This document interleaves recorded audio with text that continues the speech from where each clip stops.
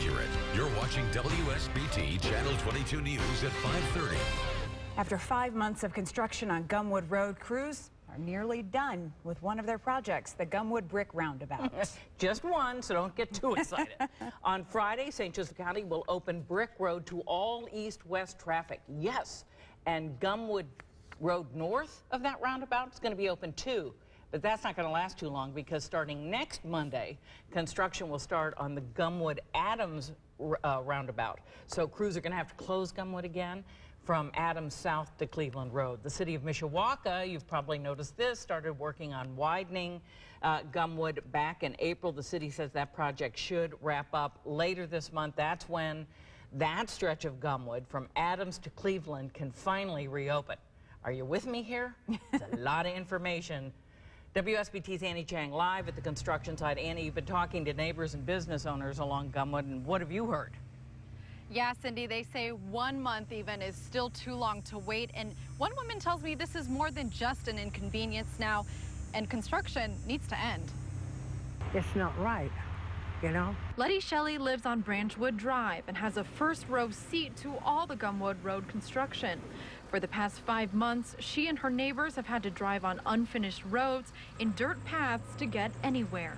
I had to have the bumper fixed on my car because it just come loose. Crews hired by St. Joseph County are making progress.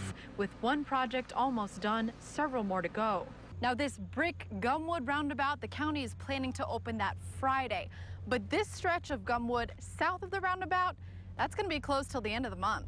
That's because the city of Mishawaka is still wrapping up its project of widening Gumwood. That means more restrictions for Letty. I want to get home, or I have to go to the doctor. I want to get home. Well, enough's enough.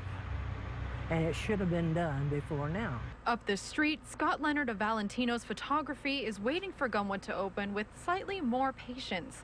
He says the construction takes some getting used to, but it didn't hurt business like he'd expected.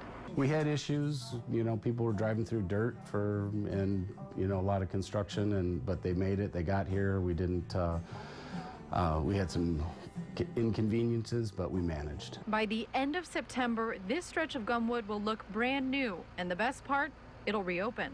Oh, yeah. It's about time, don't you think?